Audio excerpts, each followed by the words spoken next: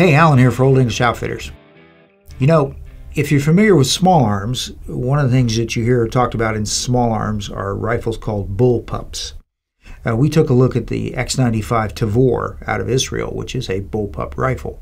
Bullpups, of course, take the mechanism and they reverse everything. The trigger group is in front of the action rather than behind the action. That has the enormous advantage of taking the whole rifle and bringing it down to a very small size, like about that. And what we have in here today is the very first one that we've seen, the new Springfield Hellion. The Hellion is a bullpup rifle. It is based upon the Croatian VHS, which has been in use by the Croatian military for a little while now. They've got a couple of upgrades to it that they've done. The Hellion is not exactly that rifle, but it is based upon that rifle. It has the essential basic mechanism and functions of that rifle, but it's been Americanized a little bit for a couple reasons. For one thing, some of what they've done to it makes it just a little nicer for us American users. And some of what they've done to it is so that everything can be legal and copacetic here in the good old US of A. Very interesting rifle. It is a bullpup, so the action is all back here, the trigger group's up here, and you end up with a full carbine length barrel, 16 inches, from here to all the way back there, in a very small, compact package. There's a few bullpups around the world. Modern militaries like them because modern infantry finds itself riding in vehicles a lot. And something that's small like this is much easier to get in and out of a vehicle than, say, an M14 or an L1A1 or something like that, right? The Hellion, designed by the Croatians over in Croatia, HS Product is the company that manufactures this. Same group that manufactures the XD series guns for Springfield Armory. Has some interesting features. Starting on the top here, we've got a full-length Picatinny rail. We've got some very good, very robust iron sights.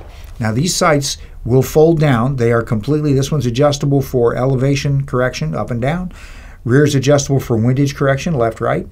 These are strong enough to be used as primary sights if you want to. The rear sight is kind of a diopter, so it's actually got a little dial in here so you can change the aperture size. You can go from a ghost ring to something much smaller for a little more precision shot. Very interesting. They fold down and literally disappear right into the profile of that full-length Picatinny rail. Now rifles like this are designed primarily to use with some sort of optical sight up here, electronic, tritium or otherwise. We used a Holosun on this one. Made a very good platform for this. Bullpups like AR-15s, very flat, so sights need to be up in the air just a little bit in order to get a cheek weld. And this rifle has a cheek piece back here that helps you get that cheek weld. Going back to the front for a minute, we have a 3-prong flash suppressor, actually 4-prong flash suppressor up here. It is open on the front. We've got an adjustable gas system. This is a piston-operated weapon, so it's not direct impingement like an AR. Inside here we have the charging handle, and the charging handle is very interesting because it pivots either right or left. So this rifle can be operated by a righty or lefty by just reaching in there and pulling that charging handle. Not too hard to get to. You just reach right in, pull it, rack it open, there you go. It snaps back, which is kind of nice because it keeps this whole side of the gun nice and slick and clean. Moving backwards, we have, back here by the ejection port, we have a dust cover, which locks shut just like it does on AR-15 type weapons. Very nice. Keeps crud out of the action. Pops open automatically when the bolt cycles. The safety here is ambidextrous. It's on both sides, and it's shaped very differently than a lot of these things are. If you've ever used an ambidextrous safety on a gun like this, sometimes what you'll notice is when you're right-handed or left, doesn't matter, when you kick one side off, the other side kind of comes down and digs into your finger. So you kind of have to adjust for that just a little bit. This safety is canted up in the air. You can see it there. So what happens is when you kick it off, the offside doesn't get close to your finger, doesn't gouge it, stays away from it. It's kind of cool.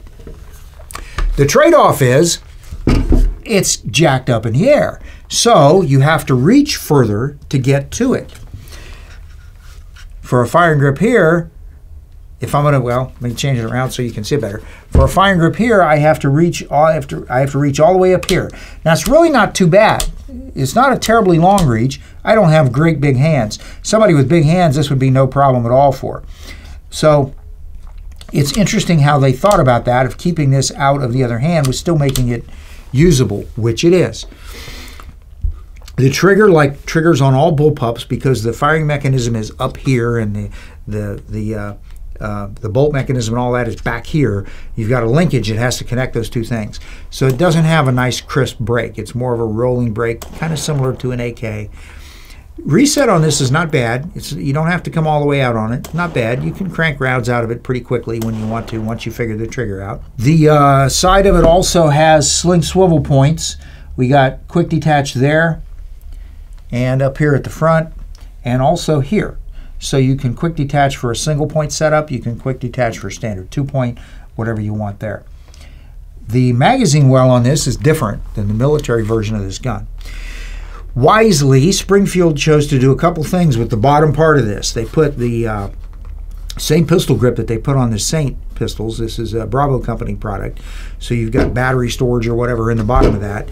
So it's a little different pistol grip, but then the magazine well itself is adapted for NATO standard magazines. Comes with a PMag. So PMags, NATO standard magazines will work in this. That's a very good thing because there's lots of those around here, as we know. The buttstock. Most bullpups don't adjust for length of pull. This one does. Only one in the world that I know of that does. Right here, if we push this, we can take that all the way out, or like AR patterns, we can go in a couple spots, or we can go all the way in and latch it shut. So if you're a great big tall guy, you got big long arms, you can run that all the way out. For me, that ain't gonna work. That does. So there's a lot of flexibility there. That's a good thing.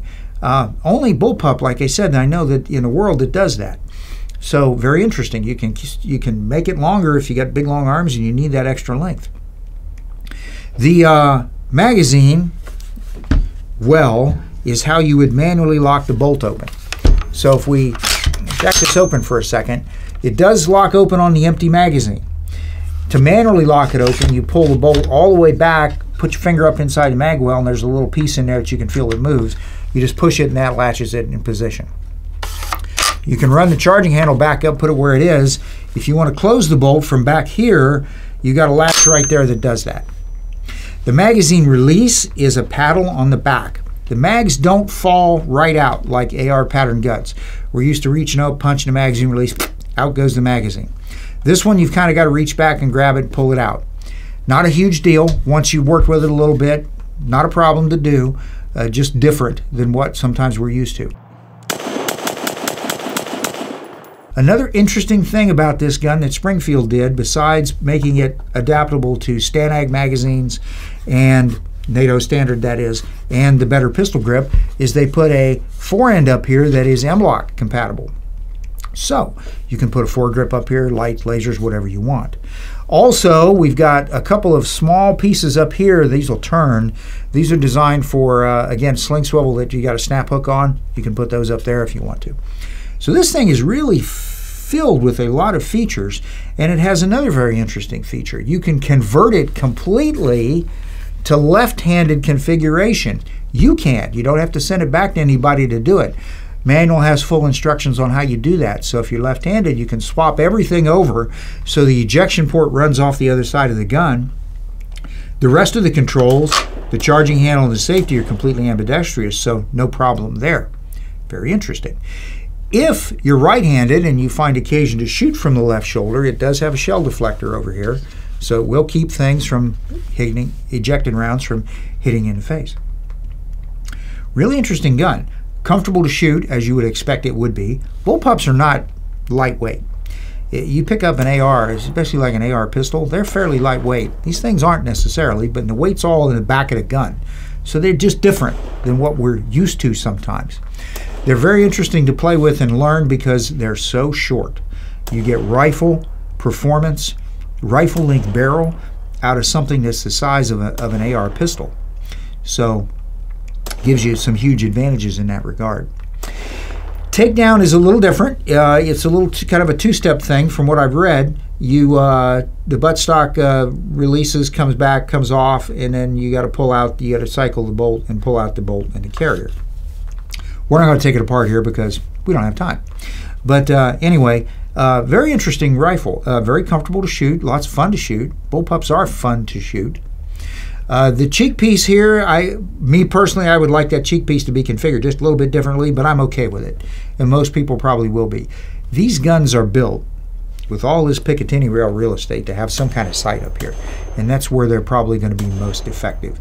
The irons on this, while they're perfectly usable and very robust, probably more of a backup sight system than they are a primary system. Although they are, you can zero them right up. Fully adjustable both directions. So pretty cool. I don't have a price on this gun yet. This is the first one we've seen, but they're going to be in the same general price range as a lot of other weapons of this type. So you're probably somewhere in that 17, 18 range, something like that. Call and check with us for price and availability. These things are a little hard to come by as we filmed this. Hopefully that will improve. So there we are, the Hellion from Springfield Armory. Very interesting rifle. If you like bullpups, this is going to be worth taking a hard look at and a hard study of. Well, that's what we have for today. Hope you enjoyed it. Thank you for watching. We'll see you next time. I'm Alan for Old English Outfitters.